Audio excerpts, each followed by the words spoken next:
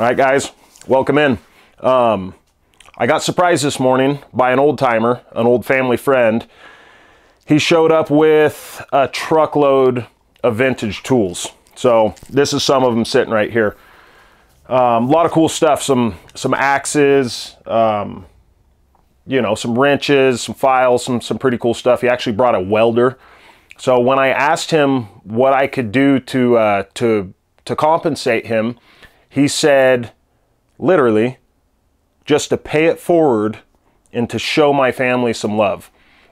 So that got me thinking, how am I going to pay this forward?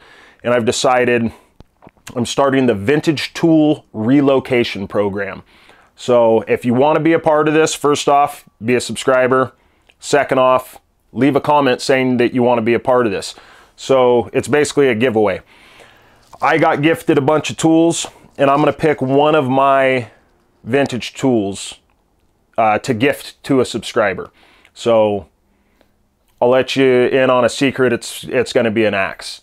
And then if you can, you pay it forward. You know, if you've got extras of something, you know, give it away.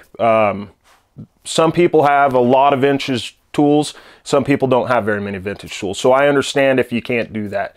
But you know what? Let's see if we can get it going. So I'm going to jump into this. I'm going to show you some of the stuff that I got today. I'm excited about it. And then I'll show you what I'm going to be gifting to one of you guys. All right. So starting off, one of the things that I'm really excited about is this Stanley 3-pound single jack. It's just a little tiny guy, but it's got some great patina and it's in pretty good shape. And I like that octagon shape to these old heads. So I'm excited about that. That's going to get a new handle. Oh, if anybody knows Dave Omen, I have your 3-pound sledgehammer. So if you're looking for this, Dave, let me know. I've got it. I'll ship it to you. I did, not that it's vintage tools, but there's a lot of information about vintage tools in here. So Foxfire, I think these are from about 1975, 76. Pretty interesting at the first glance. So that's Elliot Wigington, and there's I don't know, a series of 7 of them, and it's about, you know, this kind of stuff and using this kind of stuff. So moving on, I've got a pretty good condition, what I believe to be a true temper wood slasher. So if you ever come across any of these red axe heads and they have the ribs in the middle, and then you can see on one side it'll have a number, it'll have a letter and a number. So generally that's a wood slasher that the foil label peeled off. So I got another true temper, genuine Underhill. So I've never seen that. Very interesting profile. Roofing hatchet. I'm not real big on these, but this one's in pretty good shape and I've never seen one, so I think I'll be keeping that. Some Auto Kit number 100s. So that's a pretty unique combination wrench. So you got the box end 3/4 and the open end 7/8, 2 of them. Interesting. That was pretty nice. I'd have to say my number 1 that I'm excited about out of this is the Stanley number 61. So it's got a little nail right there, and you can adjust and use this as a marking device. Maybe not a scribe, but if you have a board, it'll scrape a little line in it. Very excited about this. I'll be using this for finding the center of a board for when I'm making axe handles out of 1x material. And of course you can't beat the old egg beaters. This one looks Looks old, but I'm not seeing any maker's marks on it. So it might be kind of like a reproduction. I don't know, maybe from the 80s or something, hard to say. But in any case, it's in good shape and I think it could be used. I do have a special place in my heart for these little 3-pound splitting mauls. I don't know why, I like them. So I got another one, and then this one, I happen to have 2 boys, and now I have 2 3-pounders. So you know what that means. Ooh, this is just a sad sight. This right here is terrible.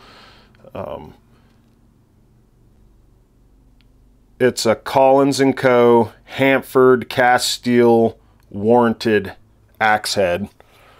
Looks like a Connecticut pattern that somebody just abused the crap out of this thing. They must use it as a wedge.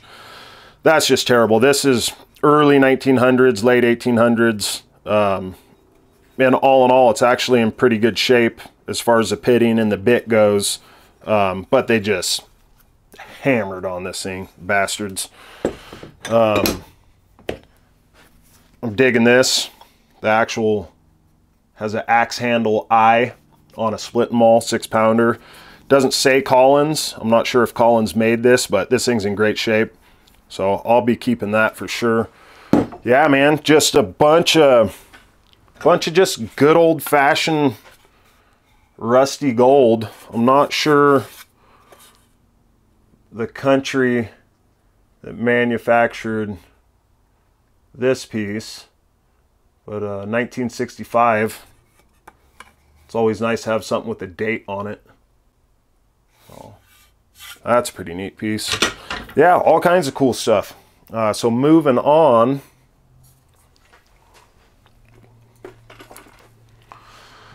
Got a couple of chainsaw file guides. That'll be good for the Alaskan when you're trying to get that real tight degree, you know, shooting for a 5 degree or so. That's nice. Couple not so vintage hammers, but some decent stuff. Oh, that's an older Craftsman that's in really good shape. So that's a nice little piece. Now, if anybody knows exactly what this is, I'm curious. Leave a comment and tell me what this is exactly. I'm assuming it's some sort of a crimp for crimping like the lead onto a cable if you're doing cable repairs. But that's just an assumption. So I'm going to have to do some research and some digging to find out exactly what that is. Pretty good little set of auger bits, and have a fantastic example of what not to do with an axe. So I pity the person that was swinging this thing and got the shock once this impacted the log, that just sends that shock all the way through the handle when you're holding it just tight, and man, that hurts, right? So I don't know, maybe a beaver got a hold of this. I don't know what the hell happened to this, but that's honestly, that's pretty impressive that this head didn't just snap off of this with that much torture. So honest, come to think about it, maybe something did get a hold of that and chew on it. That's hard to say, I don't know. Master Mechanic, it's not one of the old Master Mechanics, but it's in pretty good shape. It's actually in really good shape.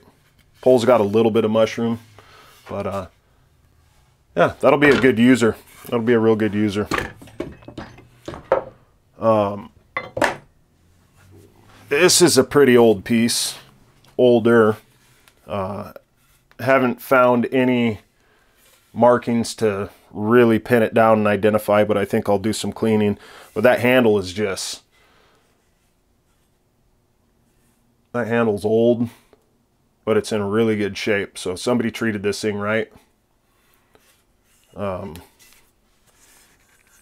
Looks like it hasn't been used all that much. So we got a little pipe vise. So these are good. I like to use these. I have an older one of these that I run for, I take the jaws out, and it holds a billet for making axe handles. So that's a good little piece. And then we got some miscellaneous wrenches and some screwdrivers and some stuff. Nothing that really stands out in there 100%. This, I don't know, that's pushing 3/8 of an inch. Old farrier's rasp. So that'd make a good like Bowie knife, I think. Some sort of a chopper. That's a heavy piece of steel right there. So, all right, so moving on. I think the piece that I'm going to select as my vintage tool relocation program tool of the month is going to be, I think we're going to go after this guy right here. This Woodings Verona 2.5 pound house axe. So if you guys haven't seen this axe, I did a video with this axe. So a basic beginner's restoration. So it's the original Woodings Verona handle. The head's in great shape. The eye was a little bit loose, so I tightened it up. And like I said, you can check out the video. You can see what I did to this axe. You can see the condition that it was in before it is now. So yeah, this is just, it's an all-around good user. And you know, you could put it on a 28-inch handle and turn it into a pretty good little chopper. Actually, it's got that V profile, so it's not a high center line axe. Although you could still fell a tree with it, it's just a really good chopper. So yeah, this is a piece that I'm going to do the giveaway with. So let me know what you guys think. If you think that this is a good little program, a good little project to do, and if you guys want to be a part of it, and if we should do it again. I'd be interested in doing it once a month. So as you can see, I have no shortage of vintage tools, and I'm all about, number one, saving these vintage tools from yard sales, garage sales, estate sales. A lot of the times when somebody's moving or somebody died, whatever's left over at these garage sales, they take it to the dump. They throw it away. So they're just trying to get rid of it. So I get out there and I collect these things up, and I like to see them get reused, get repurposed, whatever it may be. Save them. They're not making these old tools anymore. You know, China's making this stuff.